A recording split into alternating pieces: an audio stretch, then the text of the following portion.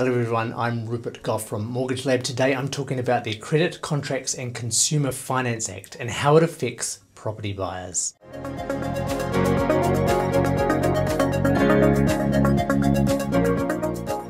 The Act, called CCCFA for short, came into force on the 1st of December 2021. It was largely meant to protect consumers from high-interest loan sharks, but unintended effects of the Act have flowed into mainstream mortgage applications for home buyers, upgraders and investors alike. So what is the CCCFA?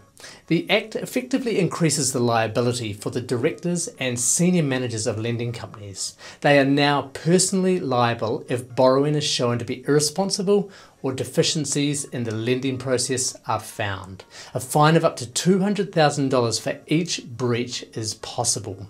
As a result, banks and other lenders have tightened their application process. They're combing through every small detail to make sure their process is correct.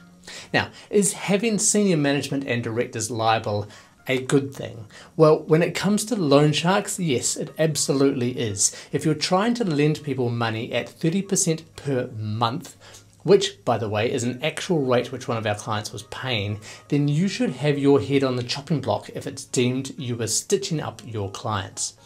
Is it good for the directors and senior managers to be personally liable when history has shown that they were highly aware of not lending to vulnerable people, such as in the banks?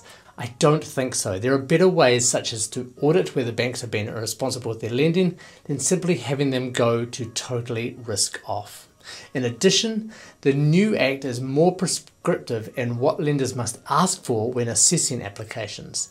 Under CCCFA, lenders must make various inquiries into whether the applicant can afford the mortgage without enduring hardship. To that end, there are additional requirements to verify documentation received. Calculations by the banks must include reasonable buffers and reasonable surpluses, but the Act doesn't detail how much these might be. And in fact, the only way for a bank to be sure of what is reasonable is at some point in the future when they are hauled in front of a regulator and promptly fined.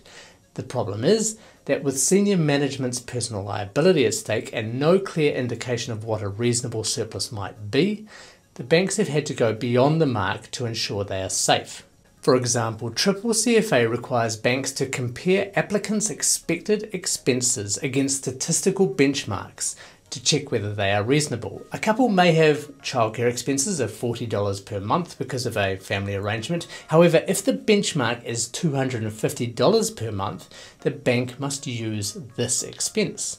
In addition, it was previously understood that home buyers' spending patterns would change once a house is purchased. Once a mortgage is in place, items that tend to be more luxury orientated, like daily coffees and multiple takeaways, would be reduced so a mortgage could be paid. But with the new regime, a bank must be confident that an applicant's expenses are under control. That means taking the last 3 months of spending and calculating affordability based on that. So in order to present yourself as a good applicant, you need to demonstrate that after all expenses except rent, your income can still cover the mortgage you are applying for at approximately 7% per annum interest rate. As for current homeowners, if no material change is ever made to your mortgage, then the CCCFA restrictions don't apply.